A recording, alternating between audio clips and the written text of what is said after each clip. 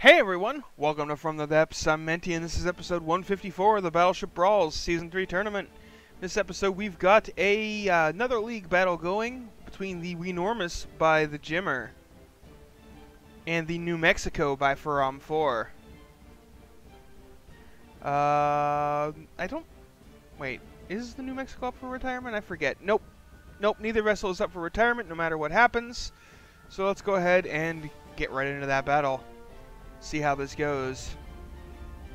Weenormous is a very durable, very tanky ship.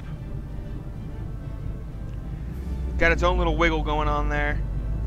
The AI jitters.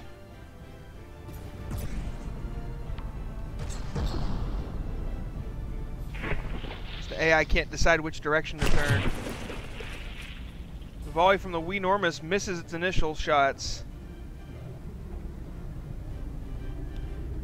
New Mexico's landed a couple hits, but they didn't really do much. Ooh, got some water skips there that missed, didn't do any damage.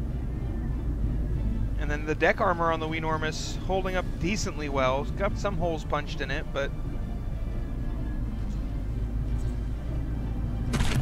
I mean, as far as deck armor goes, that's pretty sturdy. Oh, that's actually a pretty significant hole. Wow, the Arkansas, or dang it, why do I keep calling the New Mexico the Arkansas? The New Mexico, its shells are doing a significant amount of damage to the Weenormous.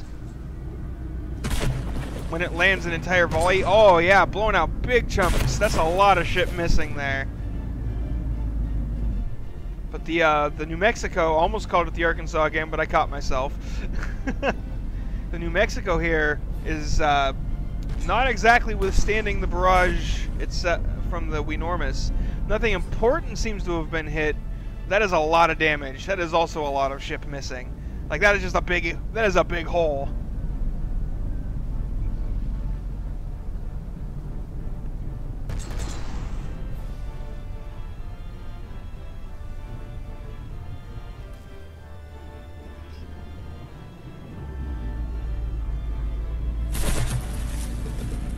Right on that turret. That gun is gone. Absolutely obliterated. It's a very close match right now. Only like 2.5% difference in hit points.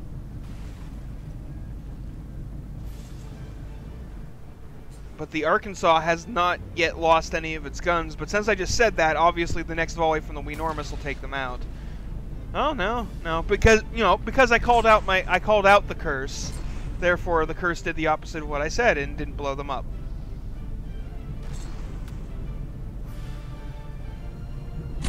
Oh, for a second there, I thought it looked like the rear deck of the, damn it!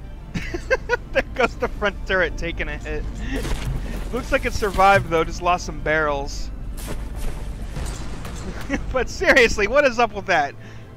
I comment on something and then something happens to run. Oh, the Weenormous is listing heavily.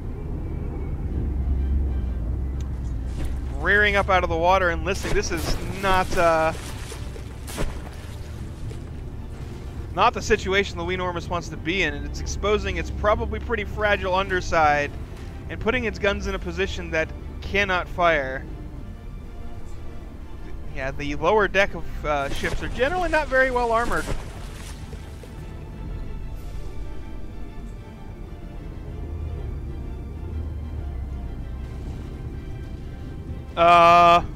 Yeah, the Weenormous is getting disqualification time here for being too high.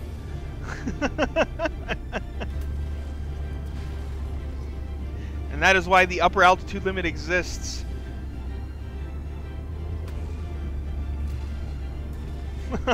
Because a lot of times when ships get into this position, enemies have trouble hitting them because it's a very awkward position, which is why I have the upper altitude limit. But the New Mexico actually doesn't seem to be having any problems landing shots, despite the Weenormous standing on end.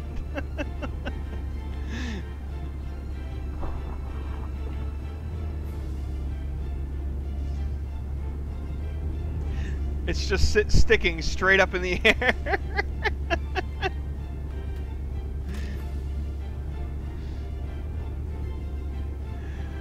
But yep, that is going to get it disqualified. There's no way it's going to come down in time. Kaboom.